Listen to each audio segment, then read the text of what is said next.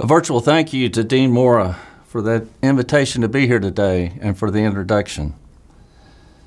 And a virtual greetings to the entire Jackson School of Geosciences family, the professors, researchers, and staff, to the parents, spouses, and siblings, friends today, to the alumni and friends of the university, and especially greetings to those here today who are receiving recognition for a special level of achievement in their education. I am so excited to be with you here today. For those of you receiving your new degrees today, each of you has a compelling story for your path to reach this point. Learning is supposed to be tough. Hurdles along the way are to be expected. The distractions from the nuances of youth, which persist to all ages, must be included as valuable parts of the learning process. So cherish all that history as you rejoice in arriving at this point in the journey today. I'm sure that all of your stories are more interesting than mine, but indulge me for a moment as I share mine. I was a senior in high school in 1973. My aspirations were set high. I wanted to become a highly recognized member of society, someone unique. And the best trailblazers of that era were investigative journalists, like Bob Woodard and Carl Bernstein, reporters for the Washington Post, whose skill, perseverance, and especially their swashbuckling daring brought down the presidency of Richard Nixon. By the time of my graduation, they had written a book about their story, which soon became a movie, Robert Redford as Bob Woodard. So I enrolled in the best liberal arts college in America, Sewanee, the University of the South, and pursued a degree in English in order to become a swashbuckling journalist. My father received his BS and MA in geology right here in Austin, and in 1974, his struggles as an independent geologist saw a career turn as he found himself as a partner in the discovery of Giddings Field, which began the Austin chalk trend. His business increased, and he had me work summer and Christmas breaks in his office and in the field. And by my sophomore year, I had recognized another swashbuckling profession, the independent geologist, as represented by my heroes, my father and his associates, riding a tremendous boom in the Austin chalk development. I finished my degree in English at Sewanee, one of the best things I've ever done, and came to Austin. I took undergraduate courses for 2 semesters, applied and was accepted to graduate school here, went on 660, and began my graduate studies a year after arriving in Austin. Now, when I moved to Austin in the fall of 1978, a client of my father also moved his office to town, and I began working in his office, picking locations on 2D seismic and going out in the field to log wells. After a year, I changed to assisting my father with all of his clients while finishing my graduate courses in the next 2 semesters. I also took my work product and created a master's thesis during this time, the structure and stratigraphy of the Upper Cretaceous Gulfian series, Giddings Field area, Southeast Texas. I made my oral presentation at Tech Sessions in the spring of 1980 with about 50 attendees from the oil business sitting in. And so in less than 2 years in Austin, with my coursework complete, I returned to Corpus Christi to work alongside my father. So where's the swashbuckling story now, almost 40 years to the day? My father had certainly made his. But you know, for every time the swashbuckling hero swoops down on the rope to rescue the good-looking woman, that hero also finds himself at the end of a rope with a sword at his head. So is the life of a swashbuckling geologist in whatever career path or profession you may take. Let me jump to the end of the journey and then reflect back on the path. In 2008, I joined with some longtime associates of mine to drill the discovery wells for the Eagle Ford Shale trend.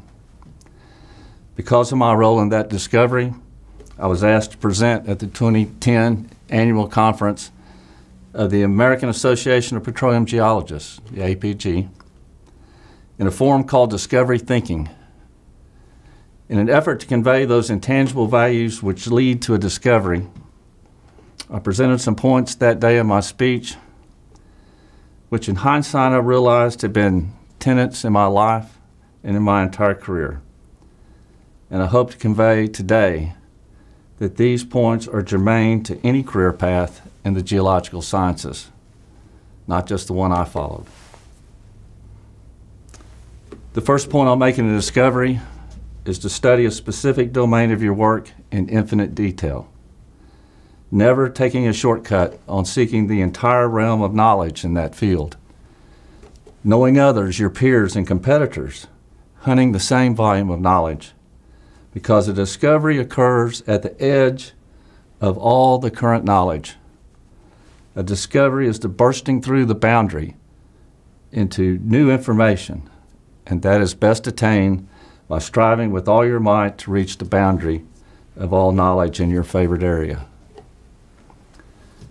Now, this talk was the first one I'd made with a large audience with a PowerPoint on the screen. Age-related deficiency in IT skills had me rely on others to prepare the slides. But I discovered for myself how to fly in an addition. And so point 1A became, while becoming an expert, never stop and think you've learned it all. Now, 10 years later, I can add, because you haven't. The second point I made that day was never underestimate the goodwill established by strong working relationships with good people in your field. This is the path of the journey, the sometimes swashbuckling path, your path that is marked by today's accomplishment, the path that will lead to the journey's end. I learned how to take this path by watching my father go out of his way to help others. If it meant the realm of knowledge was advanced, he always put good science and goodwill first, and good fortune came his way. It has worked for me too. Oh, and point 2A came flying in. Building goodwill doesn't guarantee a discovery, but it sure makes the journey more rewarding. I made some other points that day, but let me summarize them as this. As you live out your career, indeed as you live out your life, when you're successful, be humble. When you're unsuccessful, be gracious. I've spoken to my father today, a geologist educated here in the 1950s, myself educated here in the 1970s. We had some of the same professors. He worked on his thesis in St. John's, Arizona with Dr. William Mulberger. And 25 years later, Bill became my thesis advisor and good friend. I took senior level structural geology from Dr. Sharon Mosher and went on 660 with both of them. Speaking from this nearly 70 years of combined experience from two UT geologists, you have received an invaluable gift here in Austin. It's sure a diploma with your name on it today, but the education and experience you have had with the professors, the researchers, your fellow students, all working towards the same goal. This is the most powerful blessing that you have received. You remember I started my story with my education here. Well, you may have caught on that I didn't turn in that thesis, and I didn't get a degree. My swashbuckling arrogance at that time led me to believe that I could prosper in a career based on my accomplishments as an expertly trained geologist with an English degree. I guess at that time in 1980, I could be described by those same great words that described that swashbuckling star in Top Gun, Tom Cruise's Maverick, always going Mach 2 with his hair on fire. Maybe some of you have a little singe on your scalp. I hope so. You see, for me, the education was enough, more than enough, because of its enormous value. Being a geologist is being a swashbuckler, and each of you will be so in your own special way. Indeed, the motto of this university is as swashbuckling as it gets, as swashbuckling is changing the world. Sure, that saying recognizes the most prized and noble at UT, but it also should reside in the heart of every member of the UT family. And when it resides right next to the swashbuckling spirit in the heart of every geologist, then great things have started here. So, you know why I'm so excited to share this moment with you, a graduation ceremony with diplomas in geology. I've never been to one. So it is my great honor to share this moment with you today. There's nothing finer than a Longhorn geologist. Congratulations and hook 'em.